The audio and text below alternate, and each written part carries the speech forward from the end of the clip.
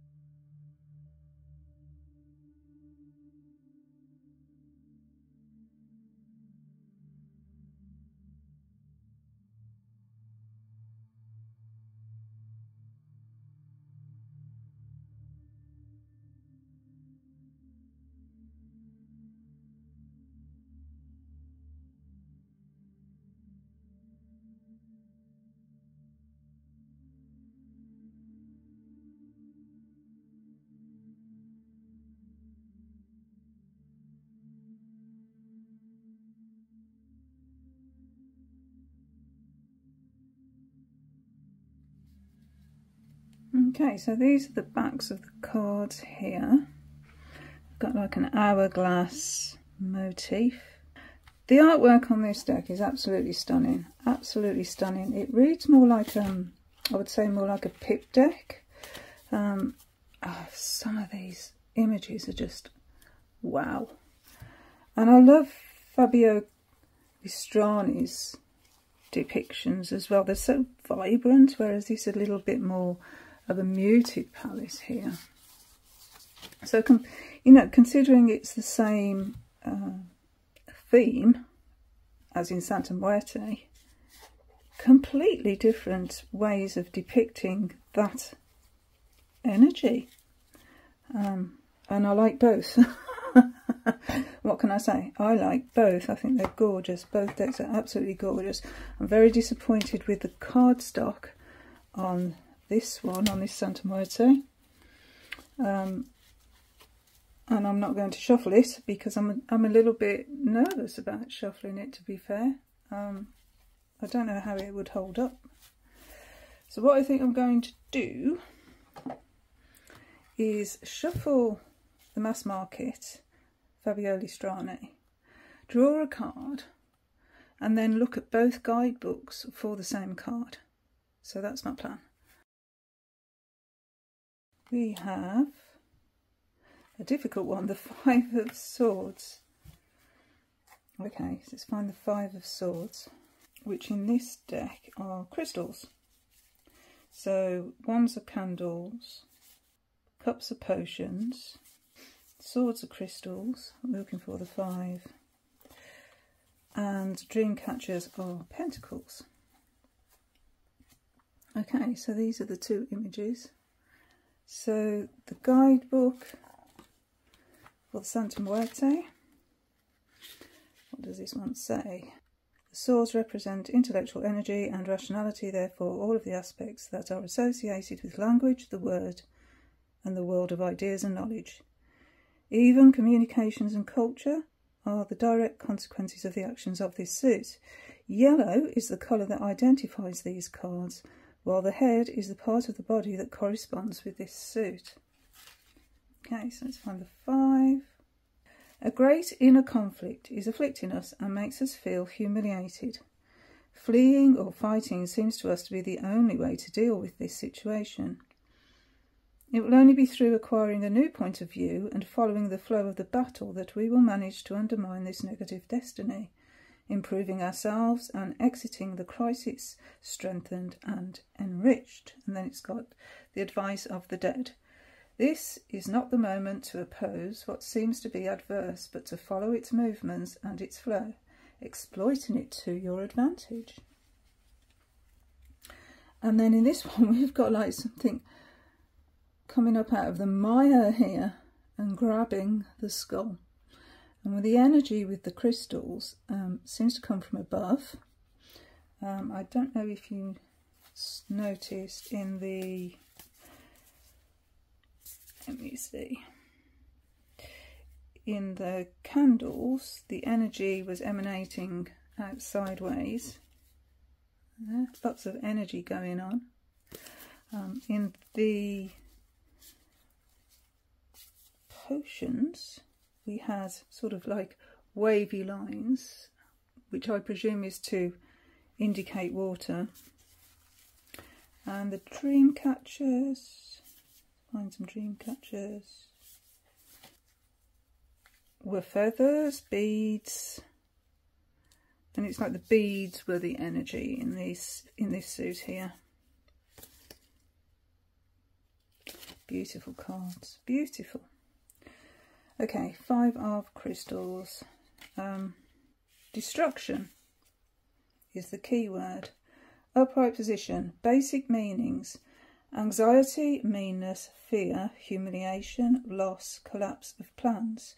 You have a black streak in your life. You are unlucky in anything. Oh dear. Alrighty, okay, reversed. You are suffering very much. Close people and friends are not able to help solving your problems. Selfishness and a sense of your own consummation destroy you. So you don't get very much information in the book, to be fair. There's very, very little, even in the major arcana. There's not an awful lot. I think it's quite a pippish deck. If you know how to read tarot, it's not going to present a problem. There's enough information, I think, in the cards to actually give you a clue. I mean, that's quite obvious. I think the major arcana are really good. The minors, there's not always correlating to what, like a Rider-Waite-Smith system. It's there's a few cards, and I won't find them now. I mean, the 2 of Candles, that works. That really works, doesn't it? But some of them really don't. They would be very confusing if you didn't know the base meanings of tarot. I think you'd have a little bit of difficulty, especially these potion cards. You know, I mean, 8 of potions there. I don't see how you get the 8 of cups from that. I don't know how you get the 8 of cups from that. But anyway, they are gorgeous cards. I think you'd read more sort of intuitive with these cards. Whereas Fabio's cards are really easy. If you know tarot, they are so easy to read. I mean, look at that for the 2 of Pentacles. And I like the way in the cups with this, where's find some cups? The way the cups are depicted with the top of the head or the top of the skull. I thought that was beautiful the way that's done.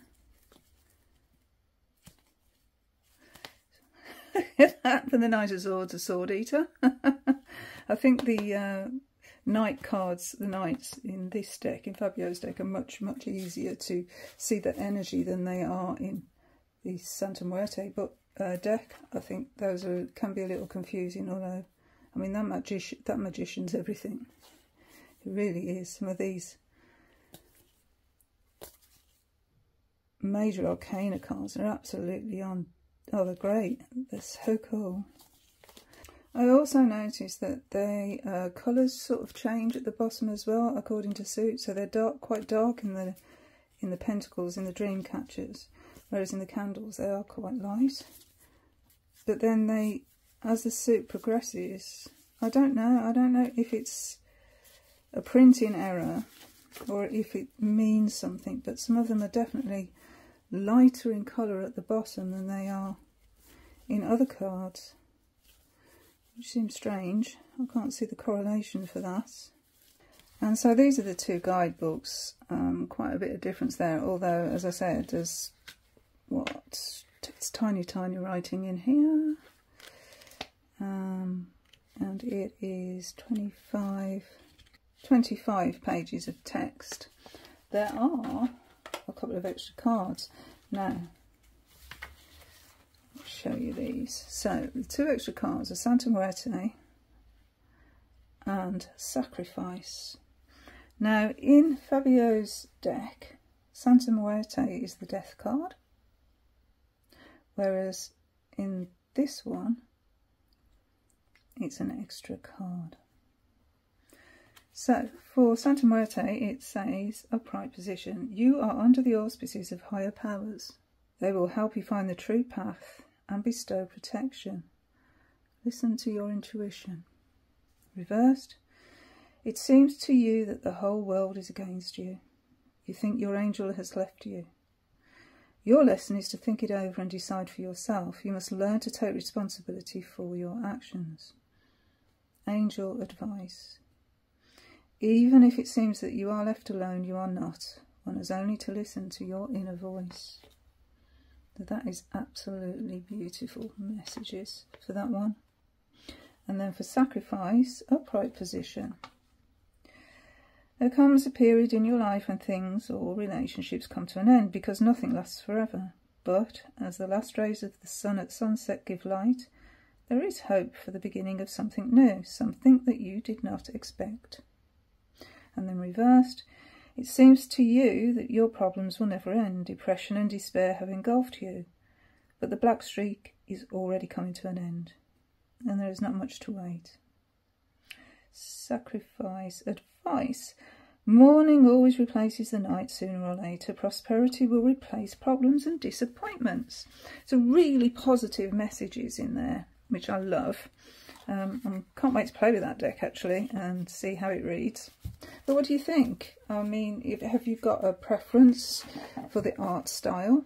I'm just so disappointed in the cardstock. I mean, if you put them side by side, you can really see the difference. The printing is a little bit off as well, like I said, with the colouring. This one obviously has borders. I like the way this is done, because although there's a border at the bottom to actually show you what card we're looking at, the top is borderless. I think that's genius. Beautiful deck. I've got the Oracle as well that goes with that. But I do love Fabio's art. I think it's gorgeous. But I also like this art. I think this is gorgeous as well. So there you go. There's two different options for the Santa Muerte tarot deck. I got this one off eBay, by the by. So I think it was quite easy to come across. And I thought, let's have a little look. So yeah, thank you for watching my video and sharing my little walkthrough and exploration of this new deck in my collection. Until the next time, thank you so much for watching. Bye.